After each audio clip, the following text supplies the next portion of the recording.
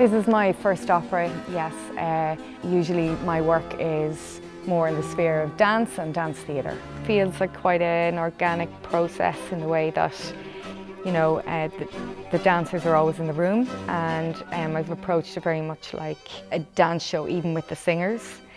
So, you know, we start and warm up physically together in the mornings, and then we sort of create the movement first, and then we bring the singing into that, and then the music, and sort of build it that way, so from the body up. ORFEO ED EURIDICE is a very special kind of opera. It's called a reform opera. Before these reform operas, you had the dialogue, which is in the recitatives, and then you had the arias, which just where the singers were emoting.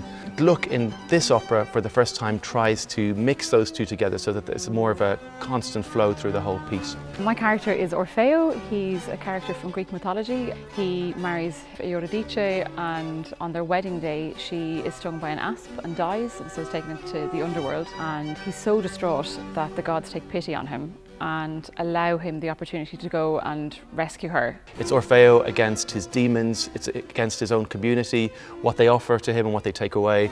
It's his worst fears and nightmares, he's confronted with them, and he's also confronted with heavenly bliss, which he turns out not to be so happy with. Love, jealousy, revenge, loss, I think that's something that's going to resonate with the human condition, no matter when you're listening to it. Music, dance, rhythm and words are all equally important for the first time in opera, so it's revolutionary in a way, but it feels very easy, and it feels like this is how opera really should be. You know, we all go down into the underworld together, and then a lightness emerges out of that, and that's my hope, that the audience will also feel that.